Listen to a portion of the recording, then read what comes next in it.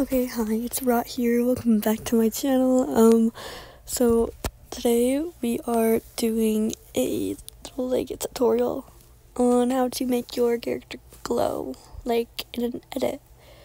I'll put an example on the screen. So yeah, we're gonna learn how to do that. So just follow the steps I do and it should turn out fine. Hopefully. Okay.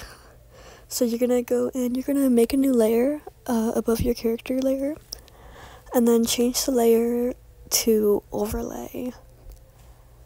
It's under contrast. And then once you've done that, you're going to pick a warm color. I usually go with a yellowish, reddish orange, like a light orange, I think. And you're gonna get airbrush. I use airbrush triangle, but it doesn't really matter. You're gonna pick a size you like, and you're gonna put it wherever you think highlights should go. I usually put it in the bottom of the bangs, forehead area, and then the side of the hair, and anywhere else that looks like it needs light. And it honestly adds a lot of I mentioned to your character and edit, and I just really like it. So yeah, hope that helped.